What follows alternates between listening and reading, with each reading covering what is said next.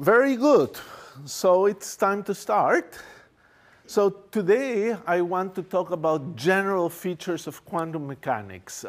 Quantum mechanics is something that takes some time to learn, and we're going to be doing some of that learning this semester. But I want to give you a perspective of where we're going, what are the basic features, how quantum mechanics looks, what's surprising about it, and introduce some ideas that will be relevant throughout this semester and some that will be relevant for later courses as well. So it's an overview of quantum mechanics. So quantum mechanics at this moment is almost 100 years old. Officially, and we will hear, this year we're celebrating 2016, we're celebrating a centenary of general relativity. And when will the centenary of quantum mechanics be? I'm pretty sure it will be in 2025. Because in 1925, Schrödinger and Heisenberg pretty much wrote down the equations of quantum mechanics. But quantum mechanics really begins earlier. The roots that led to quantum mechanics began in the late years of the 19th century with work of Planck, and then at the beginning of the century with work of Einstein and others, as we will see today and in the next few lectures. So the thoughts, the puzzles, the ideas that led to quantum mechanics begin before 1925, and in 1925 it suddenly happens. So what is quantum mechanics? Quantum mechanics is really a framework to do physics, as we will understand. So quantum physics has replaced classical physics as the correct description of fundamental theory. So classical physics may be a good approximation, but we know that at some point it's not quite right. It's not only not perfectly accurate, it's conceptually very different from the way things really work. So quantum physics has replaced classical physics, and quantum physics is the principles of quantum mechanics applied to different physical phenomena. So you have, for example, quantum electrodynamics, which is quantum mechanics applied to electromagnetism. You have quantum chromodynamics, which is quantum mechanics applied to the strong interaction. You have quantum optics, when you apply quantum mechanics to photons. You have quantum gravity, when you try to apply quantum mechanics to gravitation, and that, why the laughs? And that's what gives rise to string theory, which is presumably a quantum theory of gravity, and in fact a quantum theory of all interactions, if it is correct, because not only describes gravity, but it describes all other forces. So quantum mechanics is the framework, and we apply it to many things. So what are we going to cover today? What are we going to review? Essentially, 5 topics. 1, the linearity of quantum mechanics. 2, the necessity of complex numbers. 3, the laws of determinism.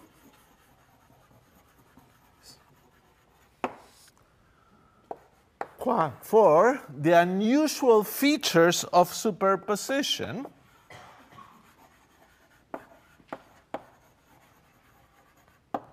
5, usual. And finally, what is entanglement?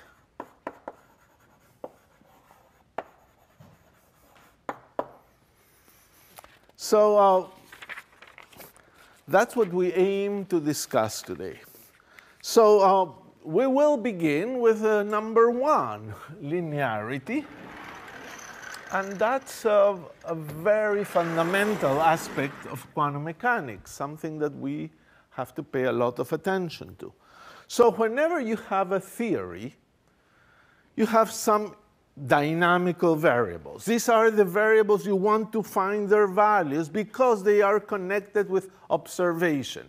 If you have dynamical variables, you can compare the values of those variables, or some values deduced from those variables, to the results of an experiment. So you have equations of motion, so linearity.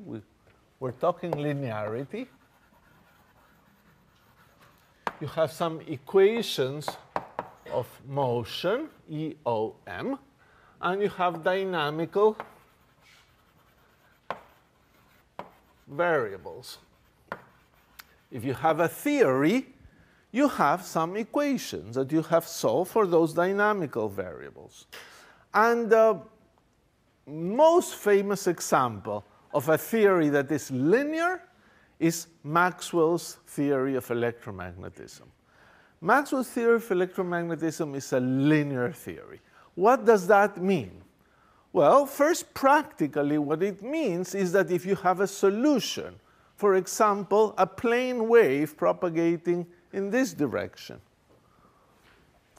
and you have another solution, a plane wave propagating towards you, then you can form a third solution, which is 2 plane waves propagating simultaneously. And you don't have to change anything. You can just put them together and you get a new solution. The 2 waves propagate without touching each other, without affecting each other, and together they form a new solution.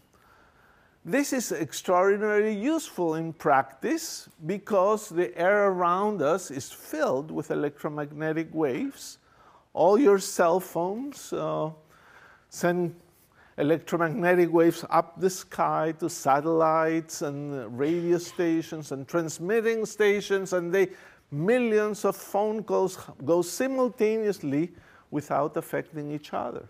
A transatlantic cable can conduct millions of phone calls at the same time, as much data in video and internet. It's all superposition. All these millions of conversations go simultaneously through the cable without interfering with each other. Mathematically, we have the following situation.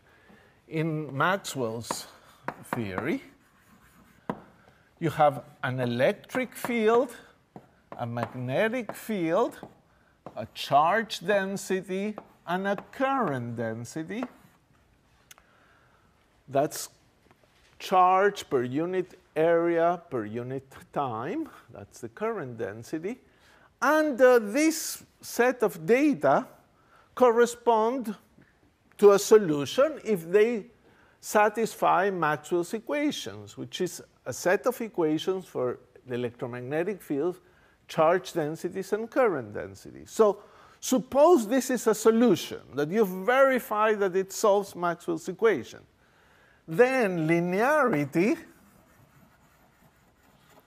implies that the following: you multiply this by alpha, alpha E, alpha B, alpha rho, and alpha J, and think of this as the new electric field, the new magnetic field, the new charge density, and the new current, is also a solution.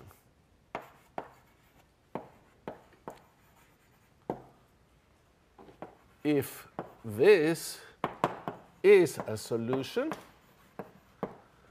linearity implies that you can multiply those values by a number, a constant number, A alpha being a real number. And this is still a solution. It also implies more. Linearity means another thing as well. It means that if you have two solutions, E1, B1, rho 1, J1, and E2, B2, rho 2, J2, if these are two solutions,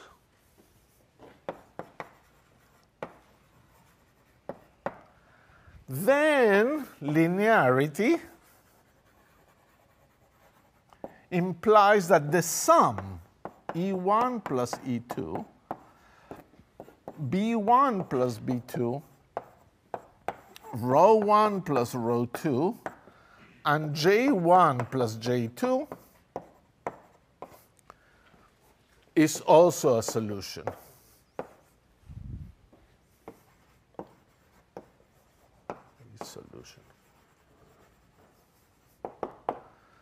So that's the meaning, the technical meaning of linearity. We have two solutions, we can add them. We have a single solution, you can scale it by a number. Now, I have not shown you the equations and what makes them linear, but I can explain this a little more as to what does it mean to have a linear equation. Precisely, what do we mean by a linear equation? So a linear equation, and we write it schematically. We try to avoid details. We try to get across the concept. A linear equation, we write this L u equal 0, where u is your unknown, and L is what is called the linear operator. Something that acts on u. And that thing, the equation, is of the form L on u equals 0. Now, you might say, OK, that already looks to me a little strange, because you have just one unknown, and here we have several unknowns. So this is not very general. And you could have several equations. Well, that won't change much. We can have several linear operators if you have several equations, like L1 on something, L2 on something, all these ones equal to 0, as you have several equations. Or you can have several u's or several unknowns, and you could say something like you have L on u, v, w equals 0, where you have several unknowns. But it's easier to just think of this first, and once you understand this, you can think about the case where you have many equations. So what is a linear equation? It's something in which this L, the unknown can be anything, but L must have important properties. As being a linear operator will mean that L on A times U, where A is a number, should be equal to A LU, and L on U1 plus U2 on two unknowns is equal to LU1 plus LU2.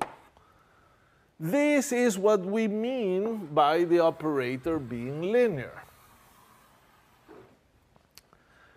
So, if an operator is linear, you also have L on alpha U1 plus beta U2. You apply first the second property, L on the first plus L on the second. So this is L of alpha U1 plus L of beta U2. And then using the first property, this is alpha L of U1 plus beta L of U2.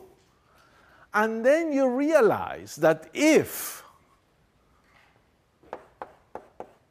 U1 and U2 are solutions, which means LU1 equal LU2 equals 0, if they solve the equation, then alpha U1 plus beta U2 is a solution. Because if LU1 is 0 and LU2 is 0, L of alpha U1 plus beta U2 is 0, and it is a solution. So this is how we write a linear equation. Now, an example probably would help. If I have the differential equation du dt plus 1 over tau u equals 0, I can write it as an equation of the form Lu equals 0 by taking L on u to be defined to be du dt plus 1 over tau u. Now, it's pretty much, I haven't done much here. I've just said, look, let's define L acting on u to be this, and then certainly this equation is just Lu equals 0. The question would be maybe if somebody would tell you, how do you write L alone? Well, L alone, probably we should write it as d dt without anything here, plus 1 over tau. Now, that's a way you would write it to try to understand yourself what's going on. And you say, well, then when L acts on the variable u, the first term takes the derivative, and the second term, which is a number, just multiplies it. So you could write L as this thing. And now it is straightforward to check that this is a linear operator. L is linear.